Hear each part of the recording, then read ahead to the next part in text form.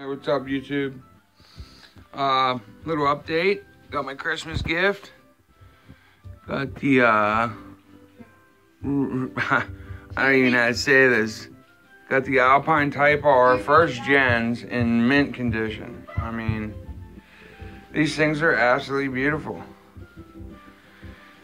Very fortunate to hunt these down, being that they're as old as they are. A lot of work went into them to get them to where they are internally, but we're ready to put them in a box. Let me get a picture of them upside down now. They're so heavy. Oh shit. There we go. Basket view. And what I love about these, unlike the new Alpines, these have the dual voice coil, of course, but on opposite sides, where they're not weighed down with that sewn-in tinsel leads. There's the leads sewn in. See them? Okay. These are definitely broke in,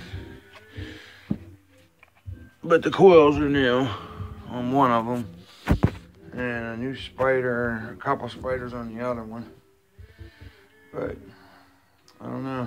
That's my video. Can't wait to get them in. Alpine Type R 12s. Yeah, buddy. You work for something hard enough, you can get it.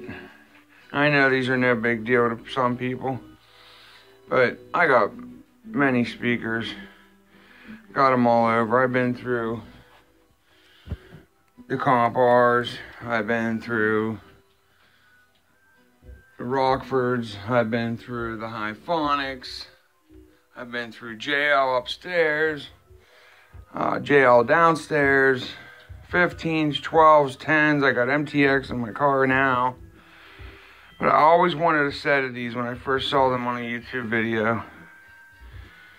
And I just didn't care for the new Santa surrounds, the riveled surrounds they put on the newer ones. I just didn't like that. I like these 1st gens with the regular rubber surrounds. These are some pretty thick rubber, and they're real nice. I mean, I don't know, man. I'm ready to rock. Heavy duty. I can definitely see how these can handle 1,000 watts RMS. I probably push them maybe 500 a piece, 600 a piece RMS. That's about it. That's all they're gonna see. I'm not updating my amp. I'm just gonna send it. All right, man. I'm out. Thanks.